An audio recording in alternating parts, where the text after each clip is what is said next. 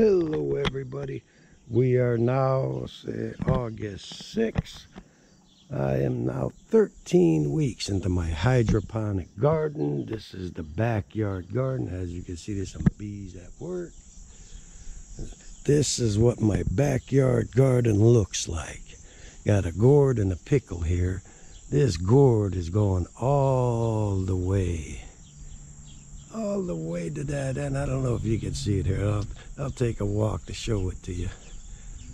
This is that same gourd. And believe it or not, this side, these two veins are coming from that same bucket.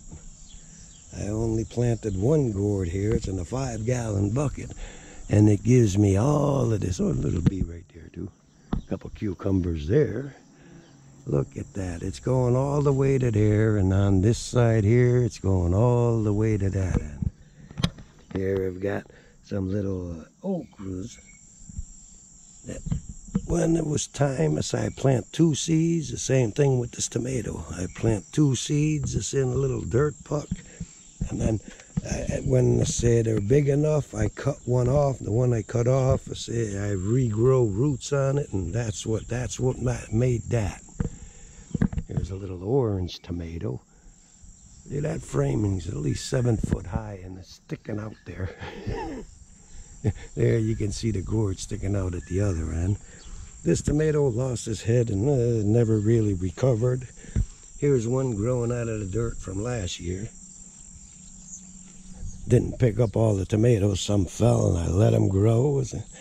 Leave them there and they grow this year. Here's another okra here, and here, this one here is another okra, different kind.